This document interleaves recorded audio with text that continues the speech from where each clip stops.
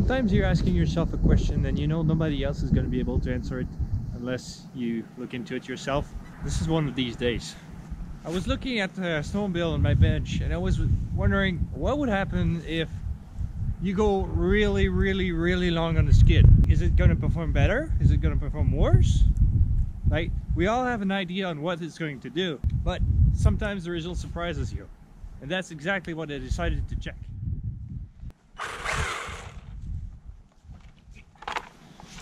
So that's why I made this monstrosity.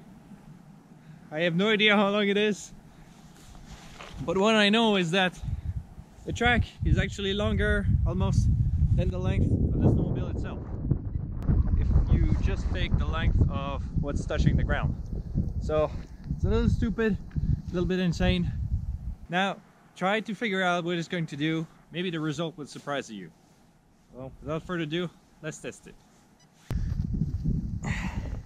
Now, before I go too far with this, I just want to let you know that this would be pretty much the equivalent of having a 2-inch track that is, I don't know, maybe 200 and something inches long.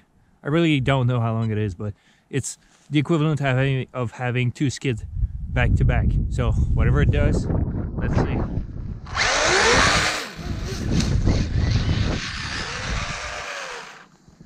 That's a good start.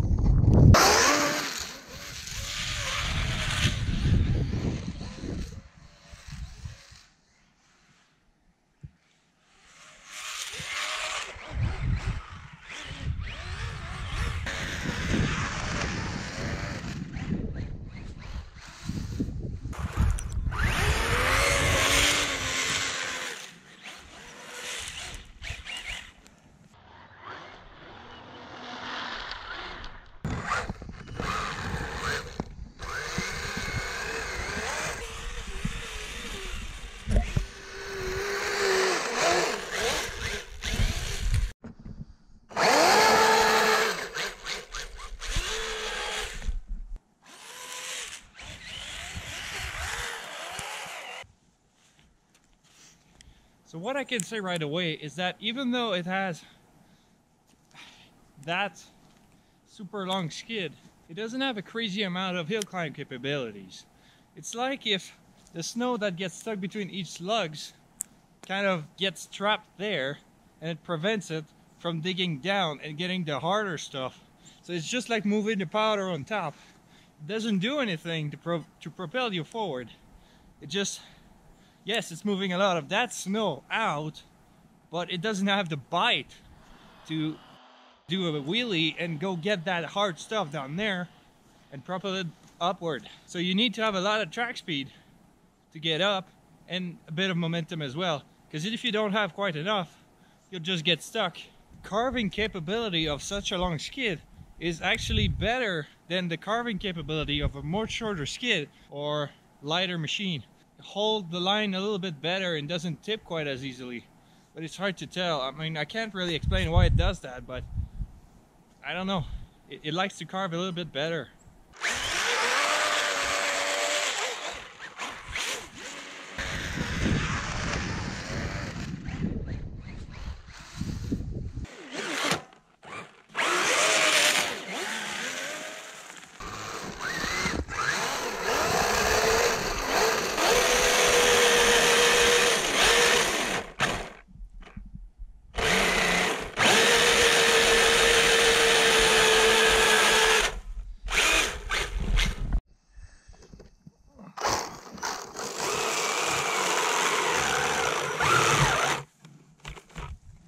There you go. There's that much snow.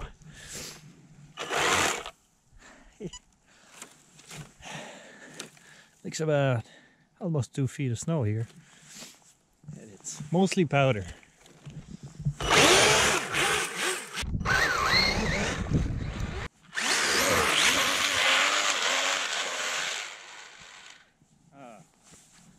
Game over.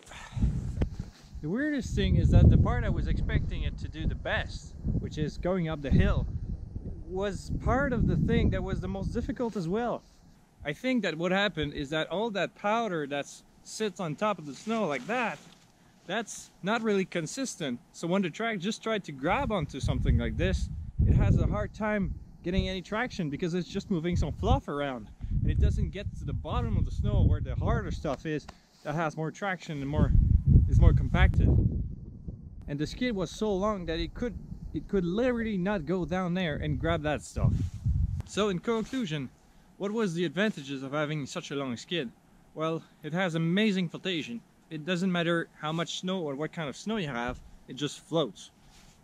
It has amazing recovery capabilities because when you go face down in the snow and you're trying to give it some gas to get back up on top of the snow to push through that hard snow at the bottom and go back up, it seemed to be really capable of doing something like this, which kind of makes sense. When you're stuck going down here, all the powder is on top, but if you give it some throttle, all the powder gets moved out and you dig down onto some harder stuff, and the harder stuff has more bite to get you out of the hole. The ability to do some slight carving side to side, which is not something I typically am able to do on these machines, but it seems like having such a long skid gives me a slight advantage doing it, which I'm not fully sure why it does it, but that's what it does.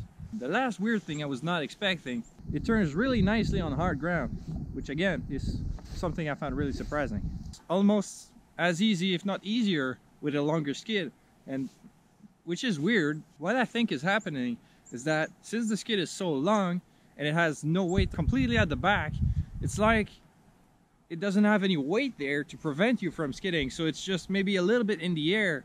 So again, something surprising I didn't expect. So let me know if your guess was correct. Normally these machines are very similar to their real counterpart in terms of capabilities. If you just watch some of my other video, you can see what they can do, and it's sometimes very convincing and similar to their real machines. If somebody made a skid that was that long, what can it do in real life? So thanks everyone for watching. I hope you enjoyed the video, and thanks for riding with me.